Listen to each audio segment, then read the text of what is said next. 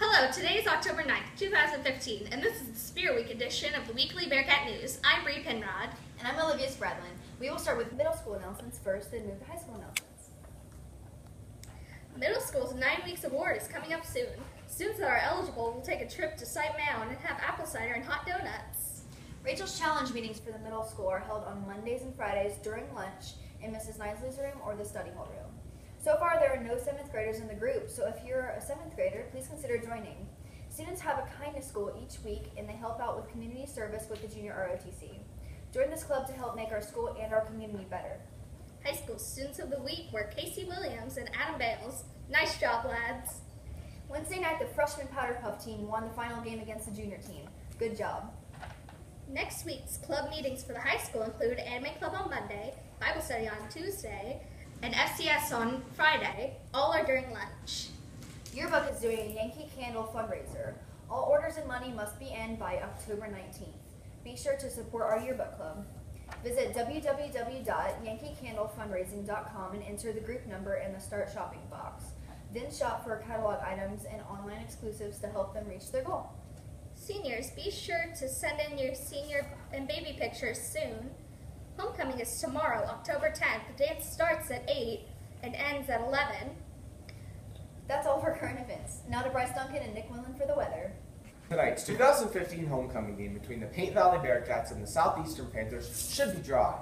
Thunderstorms are likely around late afternoon with highs in the lower 70s. By game time, winds are from the west at 10 to 15 miles per hour with temperatures in the mid-60s. Make sure you dress accordingly.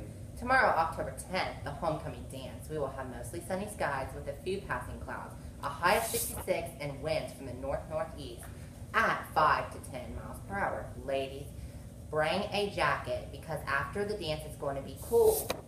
By Sunday, October 11th, we have sunny skies with a high in the lower 70s. Winds out of the southwest at 5 to 10 miles per hour.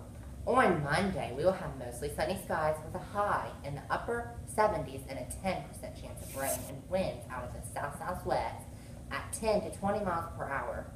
By Tuesday, there's a high in the lower 70s with generally sunny skies. Winds are coming from the northwest at 5 to 10 miles per hour. On Wednesday, October 14th, again, a high in the 70s with sunny skies, a 10% chance of rain and winds from the southwest at 10 to 15 miles per hour.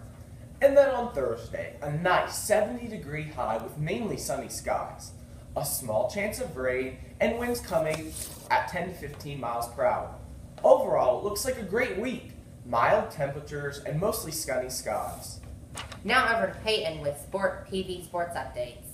I said Congratulations to our junior high football team for being 6-0 this season. Our cross-country players of the week are Gracie McAllister with a 29-minute in her first match. Bryce Duncan PR'd by 2 minutes with a 22-21. Their next meet is at Yoda at 10 a.m. Last Friday, we had our first loss to Zane Trace, 15-8 in overtime. Caleb Johnson received player of the game because he had 16 tackles, 6 causing a loss, and 2 sacks.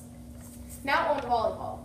Last Thursday's game at home versus Piketon resulted in a 3-game loss, 25-18, 25-17, and 25-11. Leah McFadden, player of the game, had great sportsmanship, leads and kills. JV lost in a 2-game match, 19-25 and 16-25. October 6th at home versus St. Trace lost in 3 games, 25-8, 25-5, and 25-19. JV also lost in a 2-game match, 11-25, 16-25. Be ready for Sunday. Tournament will be placed. Hey guys, Russell Chapman here.